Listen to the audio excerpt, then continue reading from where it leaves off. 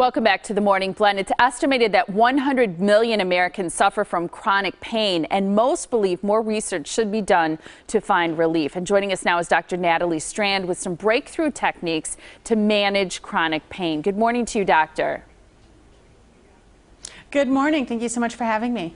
Thanks for joining us. I often think with chronic pain that there are so many other problems that come as a result of it, like depression, for example, because people get so frustrated about living with pain that never seems to let up.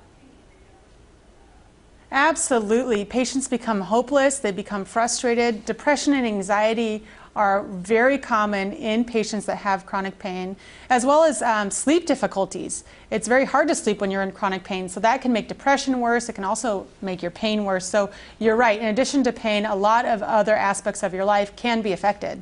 Let's put it in perspective. How many people do we estimate live with chronic pain?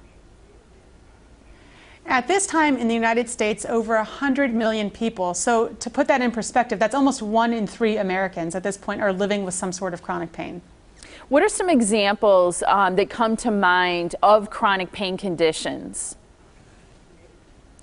Oh, the common ones are things like fibromyalgia, peripheral neuropathy, osteoarthritis, sciatica. Those are all common examples of chronic pain. How about treating it? What's the good news? Well, the good news is that we're always making advancements in technology. So while every patient should have a tailored approach, meaning that they should have something specifically for their syndrome, I think that the technological advancements are very, very exciting. So, for example, the Quell device, where you can find more information at quellrelief.com. It's a wearable intensive nerve stimulation device that actually triggers your brain to release opioids, so your body treats pain internally, turning down the pain signal's volume, if you will. How does it work? Where do you wear it? Is it a big device? No, actually, it's a very sleek device. It's worn on the calf. You can wear it under clothes. You can wear it while you're working or exercising. You can even wear it when you sleep. It's actually the only FDA-cleared device of its kind that you can wear during sleep. So I think that's very nice for patients that have pain during sleep.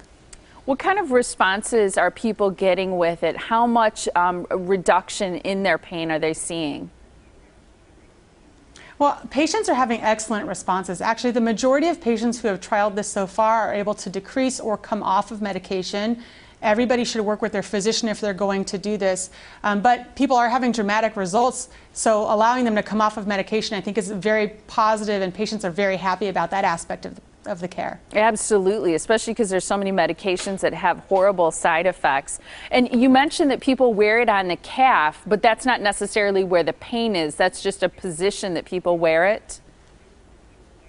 Yeah, absolutely, and thank you for bringing that up. This is indicated for widespread pain, so it doesn't work on the calf. You wear it on the calf, but it actually works centrally to help with pain that's widespread over the body. So absolutely, it does not have to be calf pain for this to work. That's only where it is worn. I bet it's exciting for you as a doctor that as it relates to research, it's not just another new medication or another pill that people take, but something where they're not putting chemicals in their bodies.